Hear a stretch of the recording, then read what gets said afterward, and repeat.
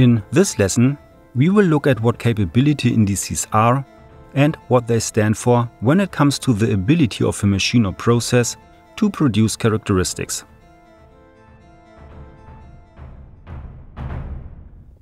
And hello again to this lesson, which essentially has two learning objectives. After this lesson, you should know the common terms and contexts of capability indices.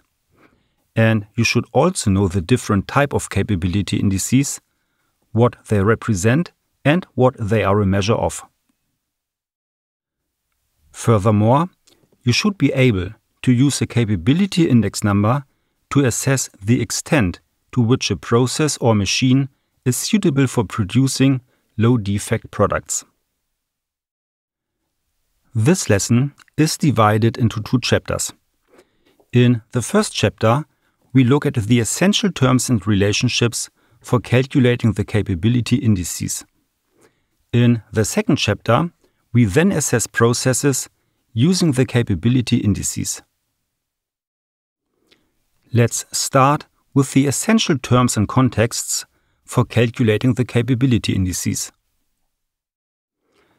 The starting point is again the diameter of a piston.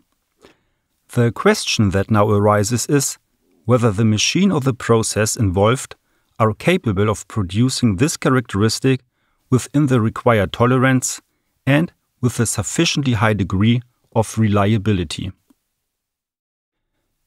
In a previous lesson, we explained the terms accuracy and precision in more detail. Based on that, we look at what spread and process location are. Both process properties that play an important role in the calculation of process capability indices. Since these basics are very important, they should be briefly repeated here. USL and LSL stand for the lower and the upper specification limit value of the product characteristic. A machine or a process should now produce parts with a sufficiently high probability that are within the permissible tolerance.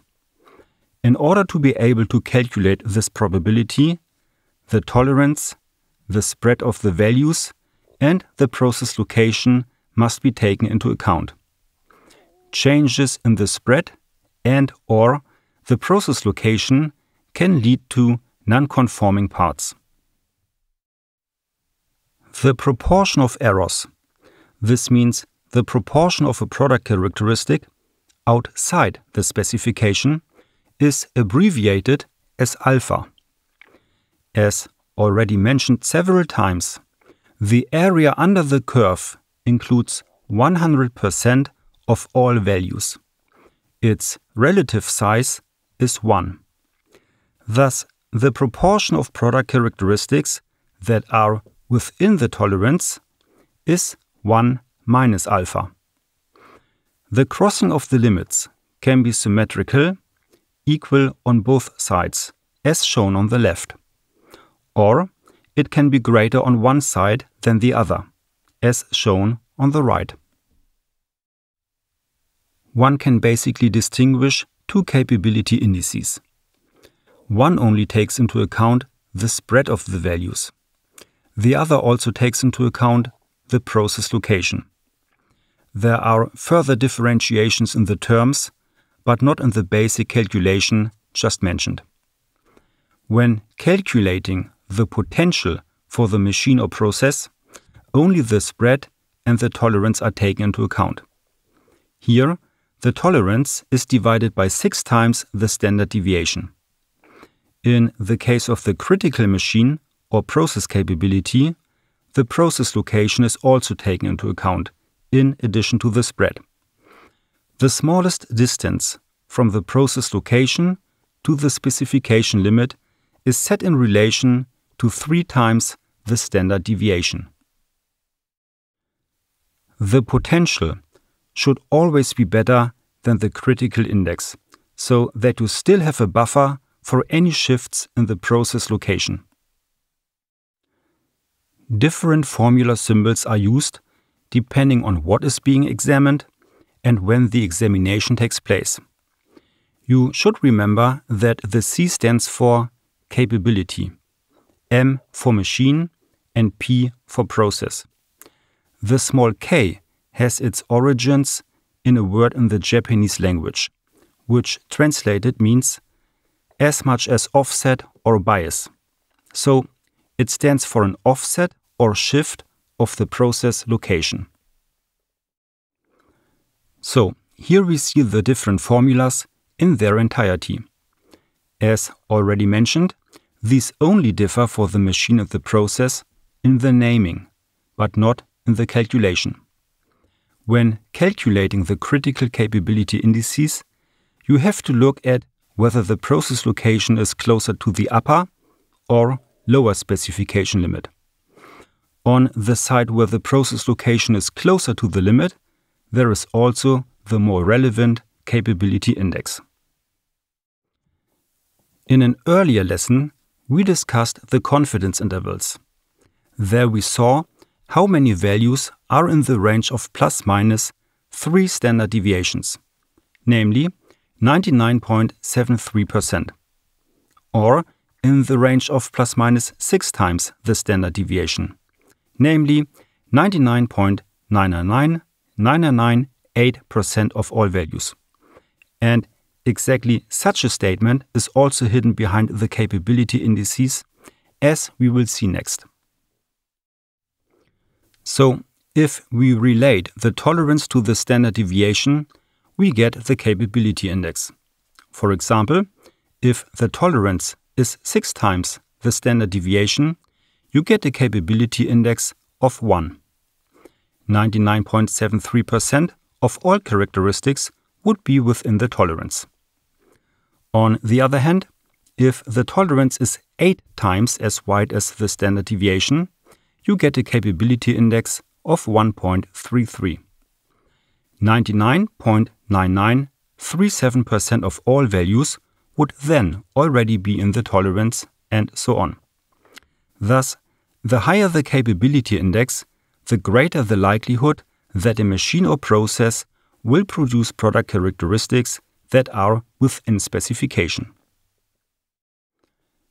In this short chapter, I would like to emphasize the essence of what we have just learned. Let's start with the machine and process potential on the right side. A machine or process potential of less than 1 is unacceptable, as it means that less than 99.73% of all manufactured product characteristics will be within the specification limits, a level of quality that cannot be accepted. A potential between 1 and 1.33 is problematic because a shift in the process location has not yet been taken into account and could have a significant negative impact. The value should definitely be improved above 1.33. Machine or process potentials of over 1.33 are a sign that low defect production is possible. Depending on customer requirements, there may be different, higher requirements for the capability indices. Demands of 1.67 or 2 are quite common. The same applies to the critical machine and process capabilities. Values below 1 are not acceptable. Depending on when the data was collected and the severity of the characteristic, machine or process capability requirements of 1.33, 1.67 or even 2 are common. They too depend on customer requirements. Examples of how these indices are calculated will follow in a later lesson. Well, that was a lot of new information. Therefore, I would like to conclude by repeating the 3 most important key messages. Capability indices make a statement about the extent to which a machine or process can produce a characteristic within the required tolerance. Common capability values are 1.33, 1.67 and 2. The machine and process potential only considers the spread of the values in relation to the specification limits. The critical capability indices also consider the process location. If you found this lesson helpful, please let me know and leave a comment. Thank you for that, take care and see you next time. Bye!